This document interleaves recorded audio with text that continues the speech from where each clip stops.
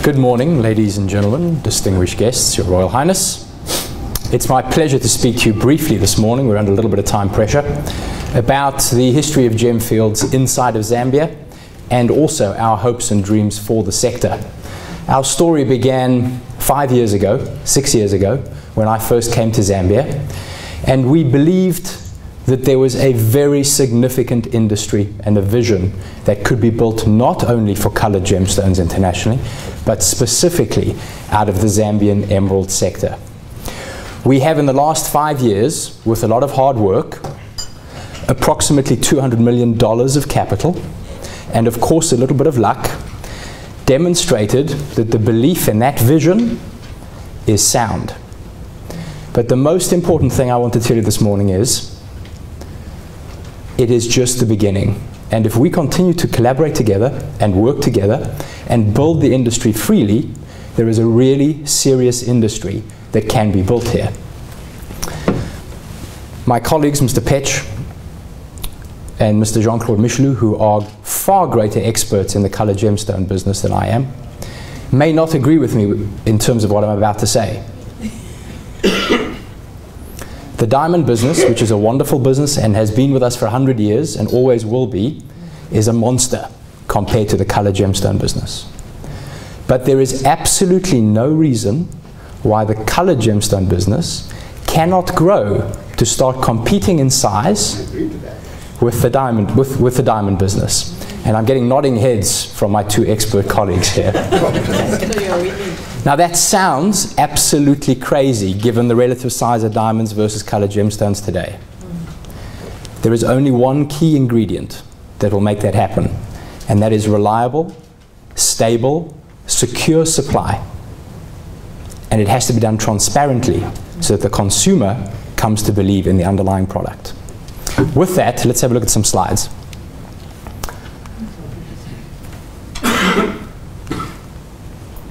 Quick version of who Gemfields is. I hear all sorts of interesting rumors about who the monster Gemfields is and who it's owned by. The ownership ranges from it's owned by Israelis, it's owned by Indians, it's owned by me, all sorts of unusual stories going around. The fact is that Gemfields has thousands and thousands of shareholders. It is a publicly listed company on the AIM market of the London Stock Exchange. It does have one sizable shareholder, Pallinghurst Resources, which owns 49%, but Pallinghurst Resources itself is a listed company, and it has thousands of shareholders, and it owns 49% of Gemfields. The other 51% over here, probably hundreds of shareholders, directly holding shares in Gemfields Plc. Any person sitting in this room can therefore become a shareholder in Gemfields Plc. Yesterday we had the good fortune of hearing from the chairman of Kajum, Mr. William B. Nyarinda, about all the good news. We're paying taxes for the first time. We paid $9 million in corporation tax last year, $4 million of royalties. Our production is up, our figures are up, and you saw some of these happy graphs. But you should not leave here today thinking that emerald mining is easy. It's not a joke, and I'm going to help explain some of the reasons why.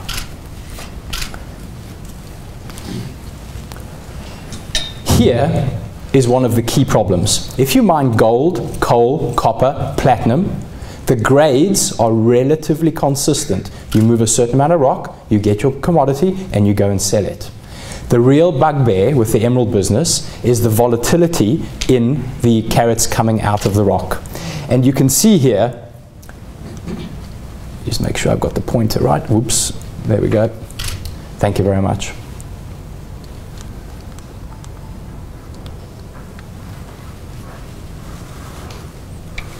You're a star, thank you.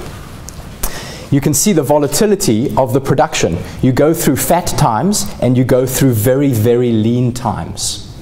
There isn't a geologist on the face of planet Earth, I believe, that can tell you exactly where you're going to get good production or bad production. And therefore you have to have a great amount of capital in order to see you through the lean times.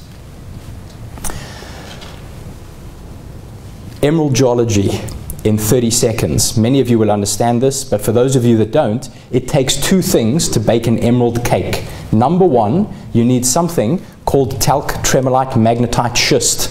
TMS is a little easier. It's basically a big belt. That's the one component you need. TMS contains no emeralds. The second thing you need is a lightning bolt, shown here in yellow. That's called a pegmatite. It shows up as white streaks in the ground in Lufwanyama district. Where the lightning bolt, which contains no emeralds, passes through the TMS belt, you get a reaction zone. And it's in this reaction zone that you sometimes find emeralds. The emeralds, if you find them, may be great and they may be bad. And I reiterate, there is no geologist walking the face of planet Earth that can tell you whether that pocket's going to be good, bad, or ugly.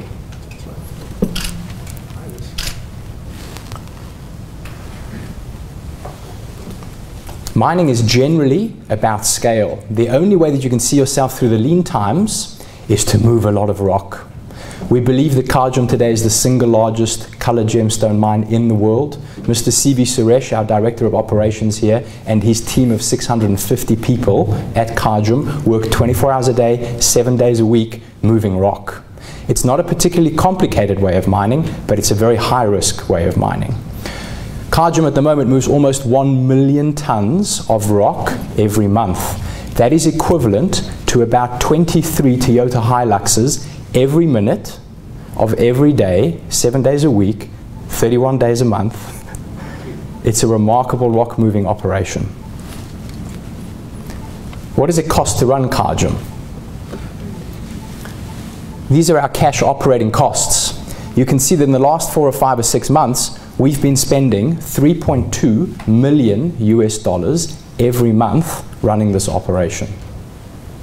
It's not cheap. In return for that, what do you get?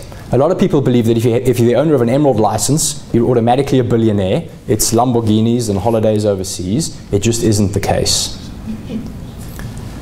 This is the number of carats that we get for every ton of rock that we move. So we move 1 million tons a month, approximately, and we get, on average, 3 carats of emerald and beryl per ton of rock. That's the average during the last 12 months. That is less than 1 part per million for emerald and beryl. Generally, beryl is about 80% of your production, and emerald is about 20%. So if you exclude the beryl, you are getting less than 1 part in 5 million. So for every 5 million grams of rock you move, you might get 1 gram of emerald. It's much worse than looking for a needle in a haystack. You then have to market. You saw some of the images that Mr. Nirinda showed you yesterday. These are a few more of the various advertising campaigns that we have run, the various magazines, trade publications, models that we've brought to Zambia to get involved in the project and to take the message abroad. And if you're lucky and everything goes well, you end up with this sort of thing. This is the Fabergé Romanov necklace. It retails for $2.85 million. It features Zambian emeralds. I love it, but I also hate it. The reason I hate it is because it perpetuates one of the most common myths in the emerald business, which is that all emeralds are created equal, i.e. they're all the same, and that they are all worth a fortune. The automatic assumption is when you say an emerald, it costs a fortune. That's just not true.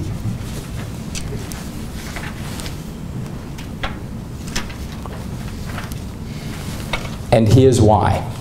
Your production coming out of a mine, and these are the figures from Kagem, looks like a pyramid. The weight increases as we go down this triangle. As the weight increases, the quality of the emeralds deteriorates very dramatically, and the production weight and volume increases very dramatically. What do emeralds cost in the rough state? There's no answer to that question. But what we can tell you is that they start at 2 cents per gram for the very lowest quality, approximately, and they run up at the very, very, very top end to approximately $10,000 per gram. That's a price range for a product. That means the price goes up from the bottom to the top 500,000 times, 500,000 times variation in prices. And everybody automatically assumes everything's worth $10,000 a gram. But it's only a tiny amount of the weight at the top that comprises the bulk of your value. And at Kajum, 70% of our revenue comes from just 10% of the weight. So it actually means you can throw away 90% of your production and be perfectly okay. It's that top 10% that matters.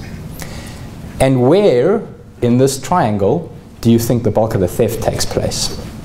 I shan't answer that question.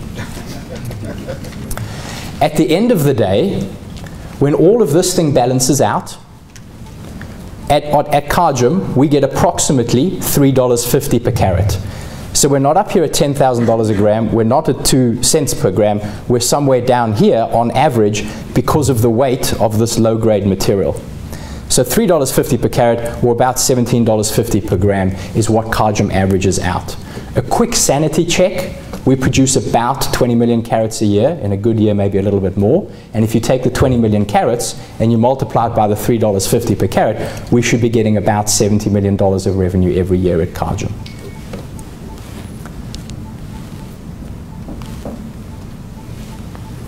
Can we try the focus on the projector? It seems to be just a little bit out.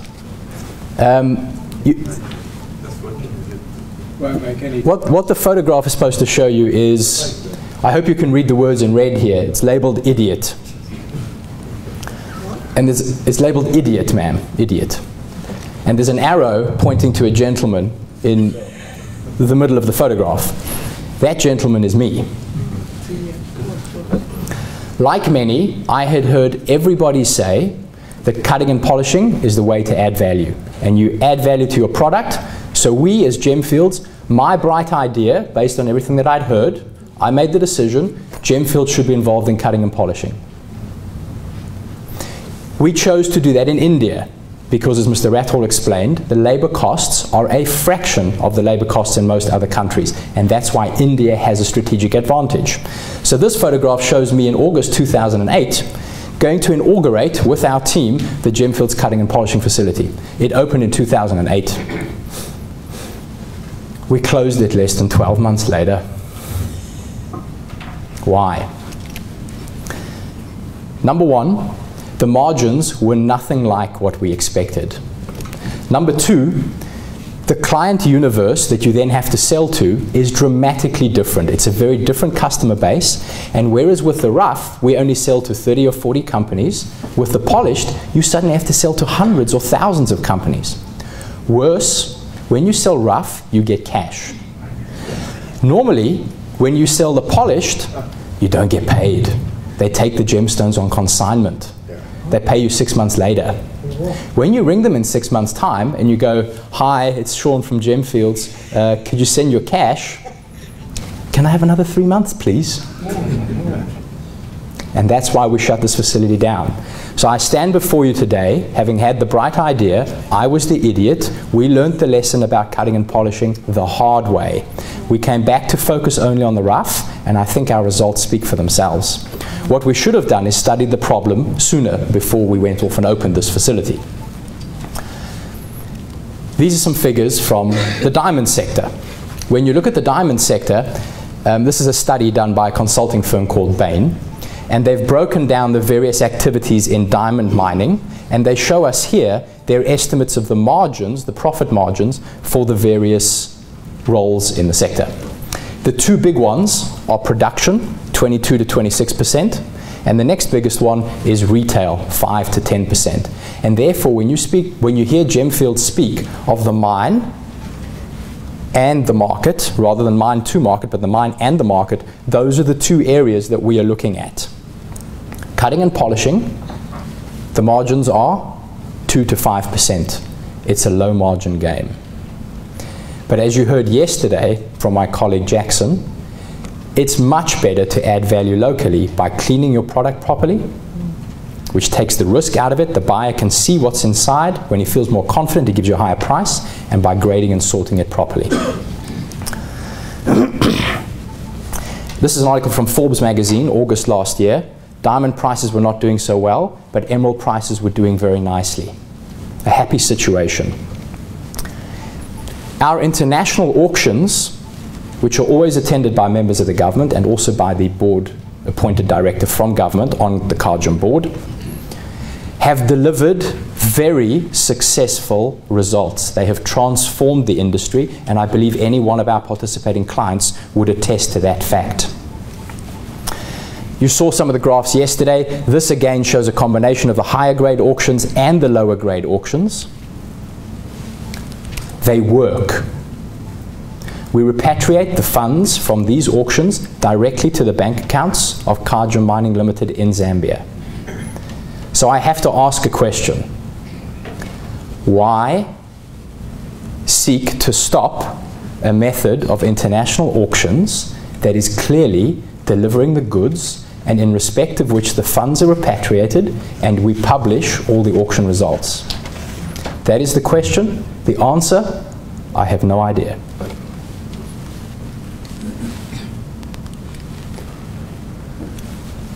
One of the reasons might be the frequently heard allegation that somehow Gemfields hoards billions of dollars overseas. We mine here and then we go and make all the money offshore.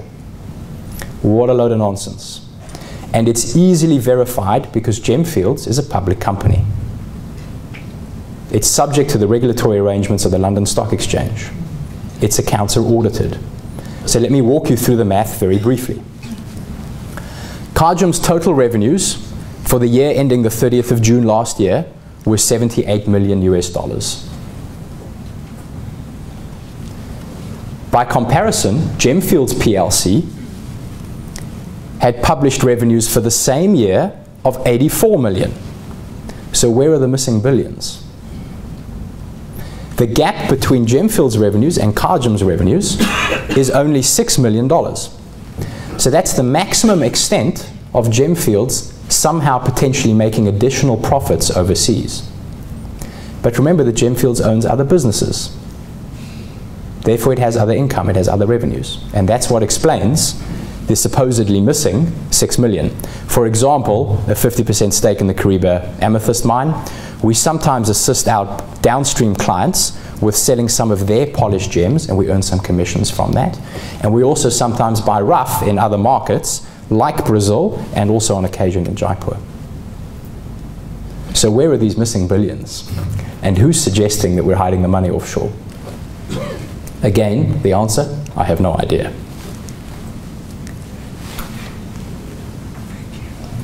Transparency is the key to this industry and to its development. And I was delighted to hear some of the presentations yesterday, not only from the ZRA, but also in relation to EITI. And we would appeal to government, because we welcome the transparency in the publishing of the data, to make available for us this information, not only for Kagem, but for everybody, all government departments, all of the producers, so that everybody can see what's going on. One of my favorite adages is, you cannot manage what you cannot measure. We have to have the information in order to be able to make the right decisions. And I was delighted yesterday in the ZRA presentation that these figures were made available to us, the mineral royalty collections in respect of emerald and beryl. But we would request government also to publish the total corporation tax paid by emerald producers and the total weight of declared Zambian emerald and beryl exports. It's only 3 data types. But in that way, we will be able to see the implied value of all emerald and beryl exports, and most specifically, we'll be able to see the average dollar per carat price, or kwacha per gram price, of the exported emeralds. And remember, I've given you a benchmark. At Kagem, on average, we get about $3.50 per carat. And I wonder what the figure is for the industry overall. That data must be there, and in order for us to better build the industry, we all need to see that information.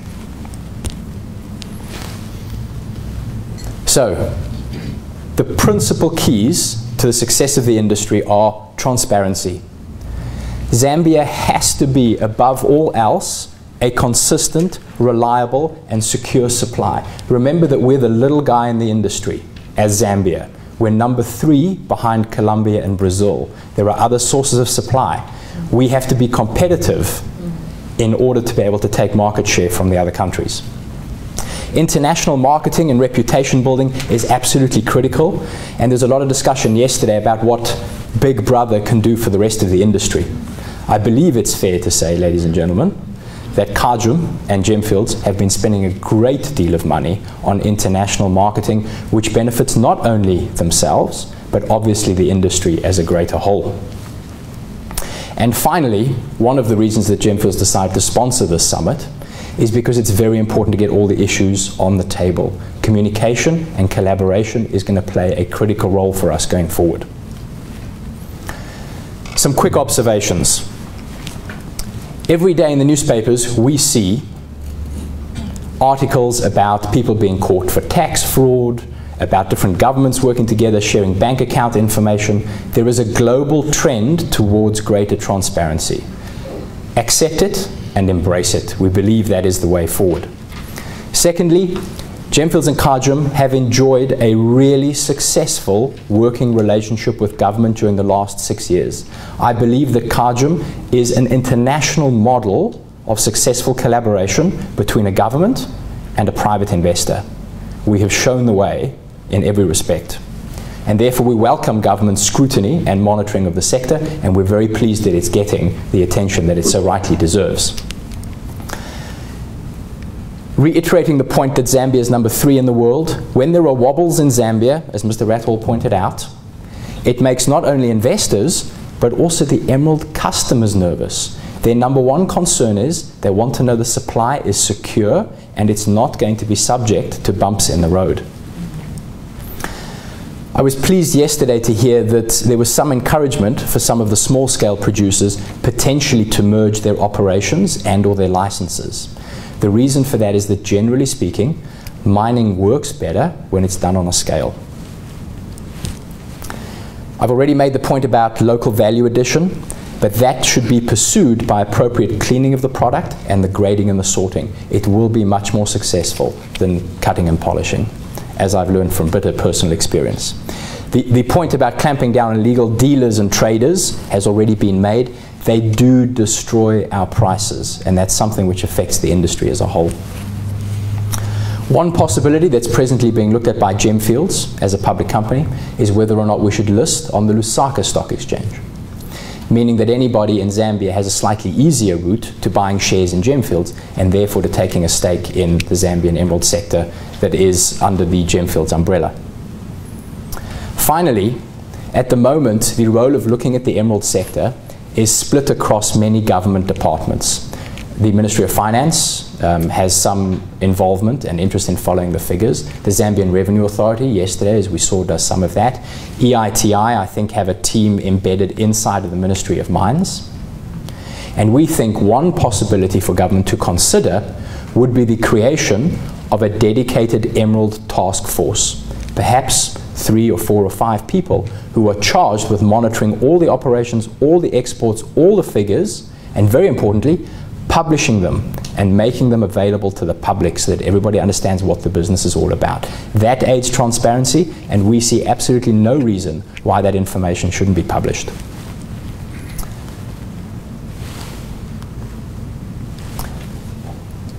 Are my colleagues from ESMAS here this morning? Oh, here we go. Front row. Very good. I mentioned to you yesterday evening that after the discussion yesterday, insofar as requests are concerned of how Big Brother can assist, and one of the most significant complaints that we've heard during the course of the last day and a half, which is how do regular miners in the informal sector get access to fair prices for their production. So here is a proposal made in public,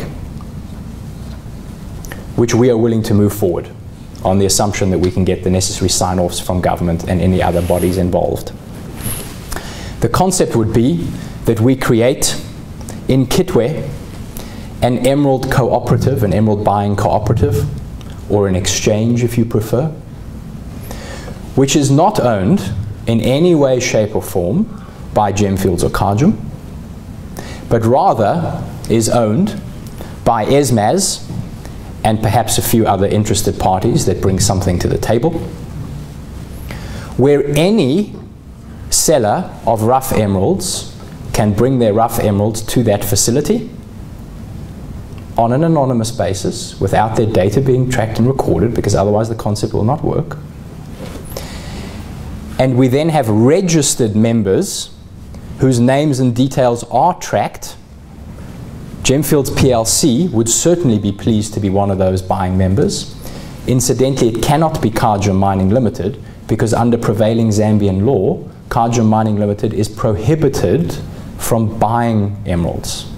It may only sell, it may not buy emeralds. And therefore Gemfields Plc would potentially have to become that buying member. But there would be other buying members, shown here as buying member number 2 and buying member number 3. So the concept is that we have an open, voluntary, multi-party buying platform to give fair prices to anybody. They don't have to sell, they can choose to sell, they can come get a quote for the emerald. If they like it, they sell. If they don't, they walk. In that way, we would also have proper recording only of the buying members' purchases, which means that we can track the export and ZRA related figures properly and accurately. I'm telling you here today, ladies and gentlemen, distinguished guests, Your Royal Highness, that Kagem and Gemfields would be pleased to identify and fund the setup of a suitable location as part of our CSR projects. We imagine that this co-op or exchange would earn a commission on all the transactions in order to fund its own operations. But we realize that it takes time to get to that point. And therefore, if requested or if required, Kagem and or Gemfields would be pleased to provide training and skills transfer during the course of the first year in the operation and running of the cooperative and or the exchange. And in addition to that, we would be pleased to deal with the operating costs for a maximum of 1 year or shorter if the exchange or the cooperative gets to a point where it's standing on its own 2 feet.